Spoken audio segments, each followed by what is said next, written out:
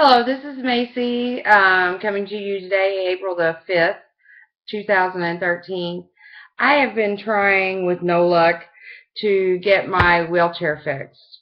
My wheelchair is not been worked on one time, but probably about off and on 10 times.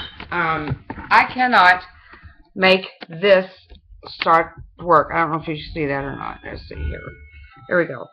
And I've got to keep it on a damn charger or it won't work. Well, I don't know what to do. I've had a gentleman out today, bless his heart, and he worked on it, and same darn thing is still happening right now. So I don't know what to do. I am losing what's left of my mind.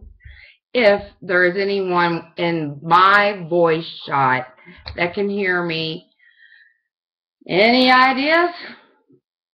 I've got a Jazzy I don't know what to do with.